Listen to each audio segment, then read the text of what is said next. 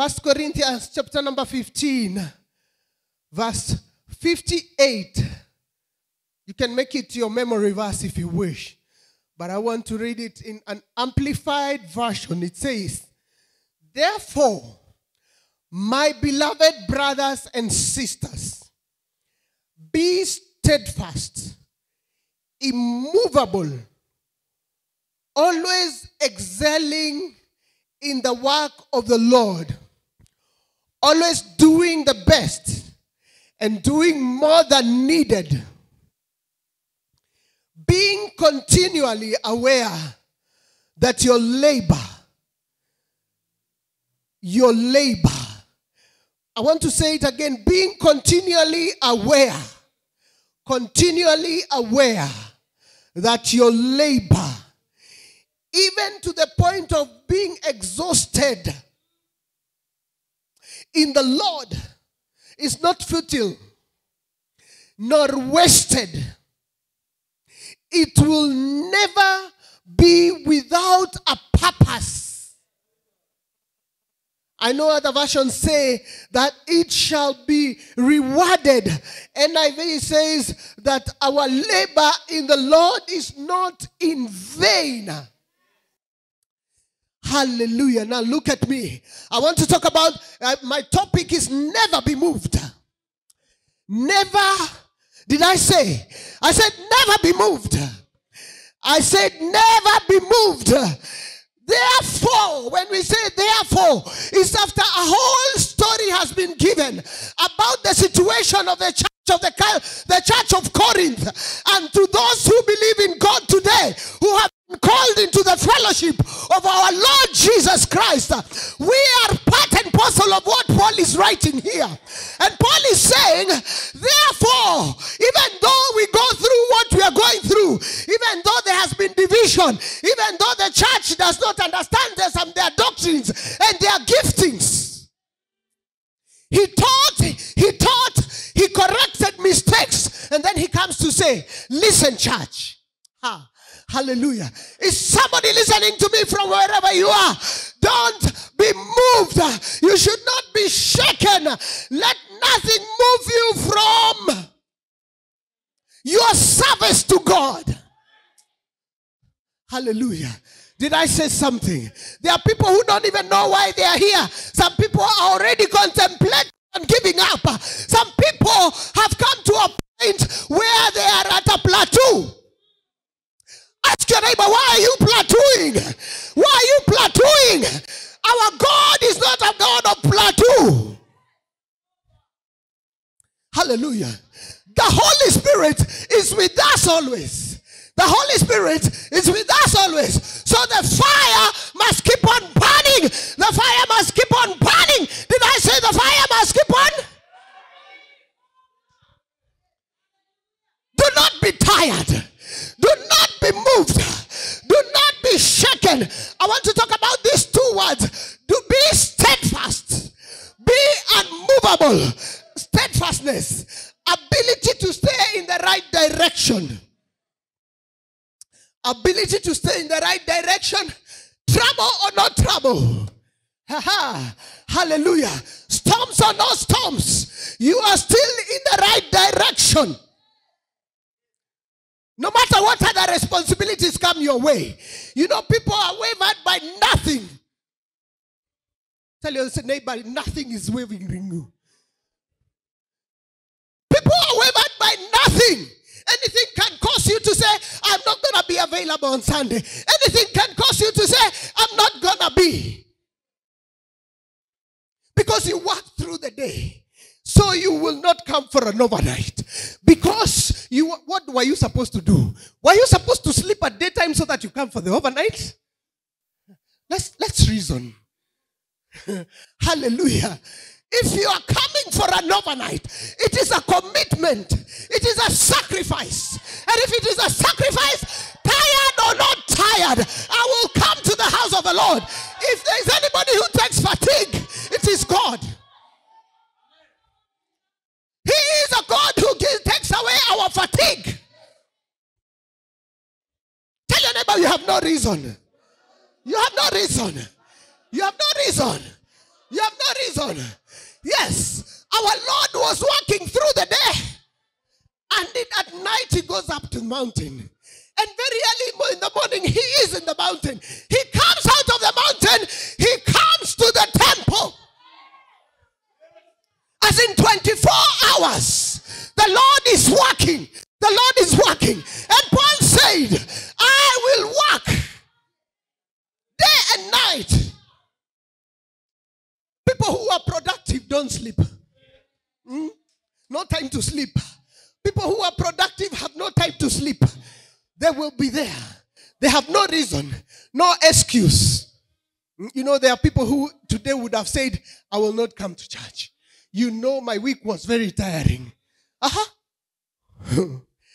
May the Lord help us.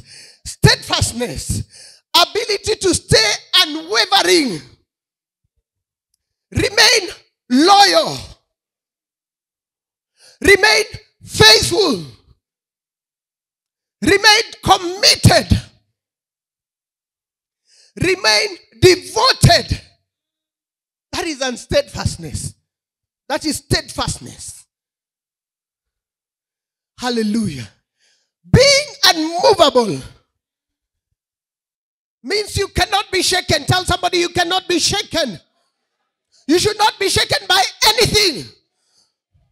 Not easily influenced. Not easily irritated by anything. You know, there are people who are irritated by small things. And you say, in this church, they're asking us to give so much, you want to shift church. You know, in this church, they're asking us to stay for 3 services, you want to shift church. Oh, in this church, they're always building. You are annoyed by somebody's dressing, you don't want to come to church. You are annoyed by somebody's hairstyle. I mean, for heaven's sake, you are annoyed by nothing. Tell your neighbor they're unmovable. The unmovable cannot be annoyed by small things. Because people talk, you are annoyed. Because people gossip to you, you are annoyed. Let them gossip, I don't care. They will gossip and they will see me here again. Tomorrow and another day, the purpose of God will be fulfilled while I'm still alive. Nobody will kill my vision. Nobody will stop my purpose. The Lord does not make a mistake. If he brought you here, he brought you here for a purpose. I didn't come to Dandora by mistake.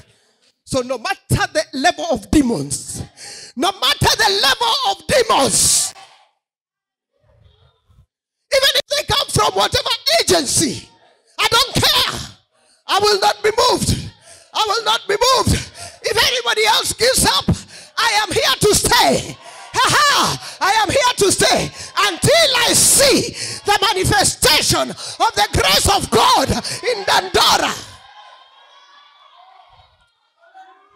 Hallelujah. Even if they plot against me, tell somebody they normally plot. Even if they plot against me, hallelujah. Even if they plot against, I will continue doing what I am supposed to be doing until I am promoted. Hallelujah. Oh, just listen. Before you say promotion and think I'm going to heaven, I'm not talking about going to heaven. Promotion here. Promotion here. As people watch, I will be promoted. I am talking about this God who knows how to bless you in your continuity. He knows how to reward you in your continuity. He knows how to do good in your continuity.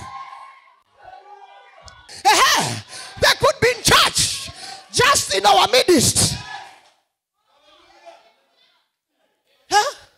The devil knows that if he fights you from outside, you will not feel it. So he makes sure the enemy is within. The enemy is within. Tell your neighbor, I will stay with the enemy. I will love the enemy. I will bear with the enemy. Jesus was with Judas. was with Judas for the longest. And Jesus knew that this guy will betray me. Judas says, are there? Hallelujah. But we are conquering. In Jesus' name. In the name of Jesus. Listen to this. We should not be persuaded to anything. Nobody should stop your dream. You know what was happening in the days of Elijah? The people against Elisha were not out there. They were the company of the prophets. The company of the prophets, the sons of the prophets. They were prophets. And they are the people against Elisha. I want to discourage Elisha somewhere. Elisha, you know, like making you feel a fool. That you're so loyal, you're a fool. Because you're so loyal, you're a fool. Some people want to tell you, why follow a woman? I know these things happen. And when you become loyal to a male pastor also, why follow this man? You know, like he has become your who? May the Lord help us. But I am talking because I know these things are happening. People will do anything to break your loyalty, to break your consistency, to break your commitment. They will say you are a fool. All the best you can do is give to God. Pastor akisema tulete unalete zote. Hallelujah. I have brought even when they have not been told to bring.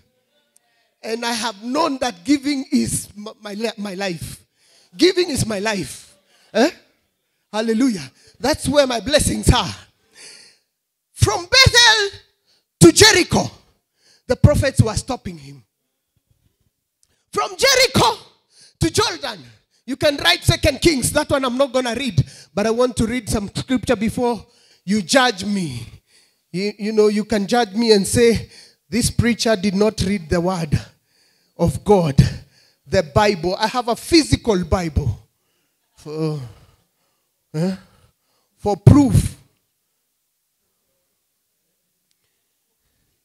But you can write 2 Kings chapter number 1 to 9 about Elisha and Elijah. How many times are you persuaded against your vision? You are the right direction.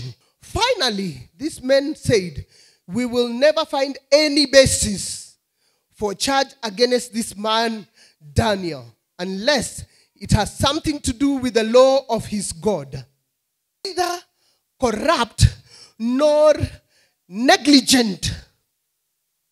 Nor negligent. Did you hear that? He was neither corrupt nor negligent.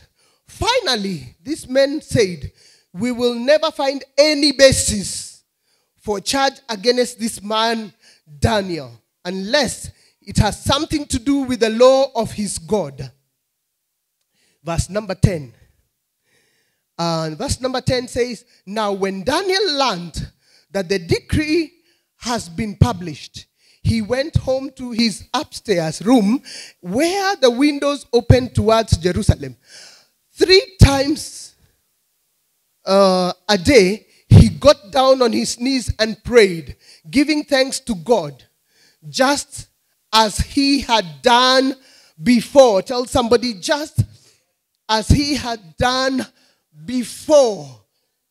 And if you can underline that, say, just as he had done before. Now listen. Daniel is a unique character. He has a spirit of excellence. He has the spirit of excellence. He does things to his best. This version of Amplified Bible, chapter number 58 of 1 Corinthians, where we said that always excelling in the work of the Lord. Always excelling. When we are talking about excelling, we are saying about doing your best. Always doing your best. Doing more than what is needed. You go an extra mile. We say we are coming here for morning devotion by 5 in the morning. You are here by 4. We don't need to compel you. You just need to do better. Hallelujah. Excel. Do it smarter. Hallelujah. When we talk about Bible study, Corinthians, wherever, you read in advance. You go and study in advance. Learn to do things better, smarter. Now, this is what Daniel did. Daniel, wherever he was, and it came to a point that even the king noted, he distinguished himself among the other ministers. He was not a normal man. He did it better. He went an extra mile. He did excellence. He had an exceptional qualities. Until his juniors were jealous. And they want to make sure this guy will pin him down. This guy must be pinned down. And so they look for something. Says that the accuser will always look for something. The accuser will always look for something. They said, we need to put this guy down. We need to make sure he doesn't move at this pace. Tell somebody, enemies of your progress are too many. The enemies of your progress are too many. But they should not move you. They should not shake you. You should remain steadfast. Even if you know your neighbor is your enemy. The enemy of your progress, sorry. Your neighbor is the enemy of your progress. Move on, moving on, move on, moving on. Don't look at your neighbor, because if you look at your neighbor, you will stop doing what you have been doing before. And Daniel did what he has been doing before. He went on doing what he has been doing, even when he knew that a decree has been written accusing him. I don't care. Even if they take me to prison, I will do what I'm supposed to be doing. I don't care. Even if they throw me into the den of lions, I will do what I'm supposed to be doing. I don't care who fights me. I will continue doing what I'm supposed to be doing. Am I talking to somebody? I said, do not be immovable. Do not be shakeable. Be steadfast. There are lessons to learn here. This guy could not even be found with any corruption. He had no time for corruption, negligence, some collabo with some members of a church against the money of a church, against pastor, against. You know, those things happen. We are born again. Hallelujah. Are those listening to me here born again? May God help us. Now, your accusers, your competitors will find no base. Let them find no base. Let them find no base. Let them find no base to accuse you. Let them not say you came in late.